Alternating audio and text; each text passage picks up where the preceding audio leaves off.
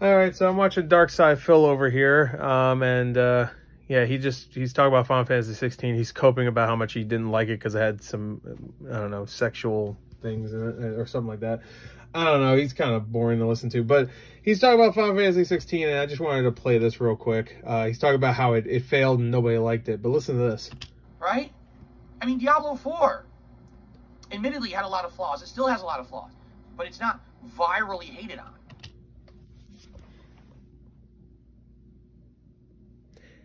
The only thing I hear about Diablo 4 nowadays is how much everybody hates it.